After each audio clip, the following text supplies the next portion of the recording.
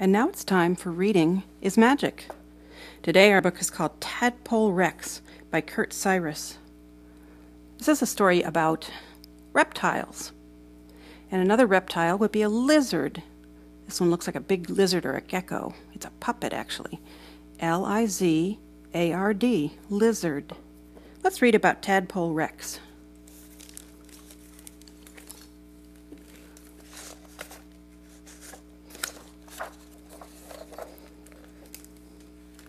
Tadpole Rex by Kurt Cyrus. Deep in the goop of a long-ago swamp, a whopping big dinosaur went for a stomp.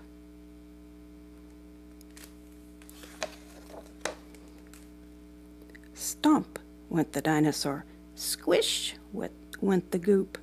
Up came the bubbles, bloop, bloop, bloop. Swish went the horse tails, tattered and torn, then water rushed in.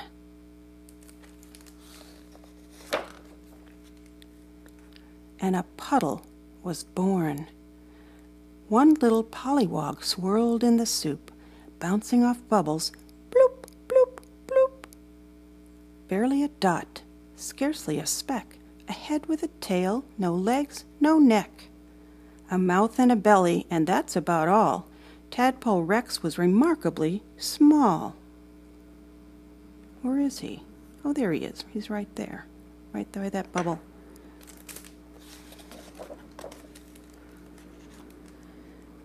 Primeval puddles were desperate places of ambush and panic and life or death chases.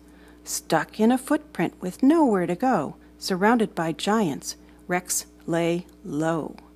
Mud was his camouflage, mud was his friend, but Rex wouldn't wallow in the mud in the end.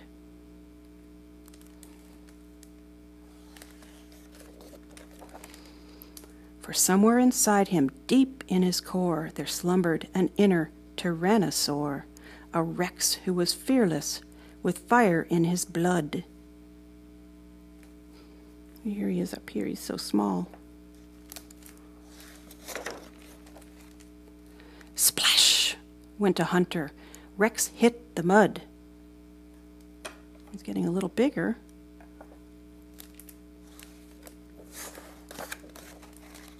But soon Rex grew, as tadpoles do. He doubled, he tripled, he grew by 4. He ate like a hungry tyrannosaur.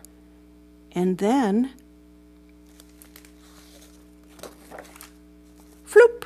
Legs, rubbery hoppers. Tiny at first, they grew into whoppers. Fleep! Arms, supple and bendable. Not very strong, but still dependable. Patience and time, that's all it took. Suddenly Rex had a whole new look.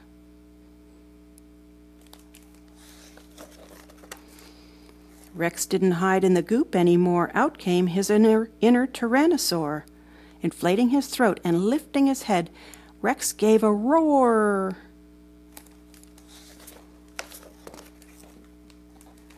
"Ribbit," he said. Whoops, there he is in the goopy, muddy puddle.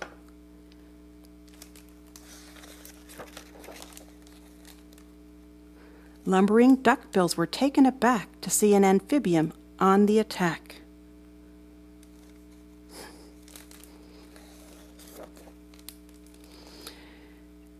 Alamosauruses craned their necks to get a good look at Tadpole Rex.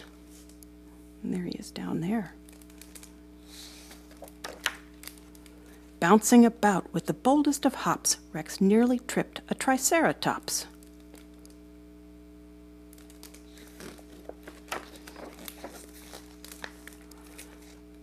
Stomp went the dinosaur, squish went the goop. Ribbit, said Rex, bloop, bloop, bloop.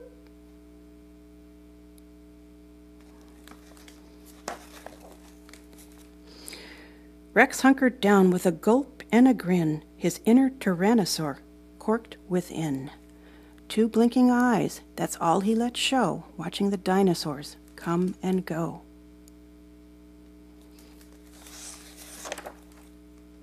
Gone are the dinosaurs, gone are the stompers, the rippers, the roarers, the bone-crunching chompers. Gone are the dinosaurs, swept away. But hoppers and croakers are here to stay. Tree frogs and bullfrogs and little spring peepers, sure-footed climbers and long-distance leapers, frogs of all fashions continue to huddle around any suitable freshwater puddle.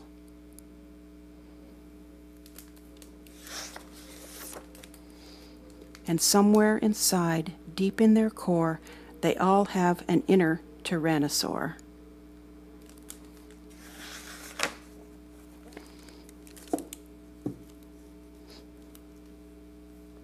So let's see what we have in our magic bag today. Can you guess? Of course.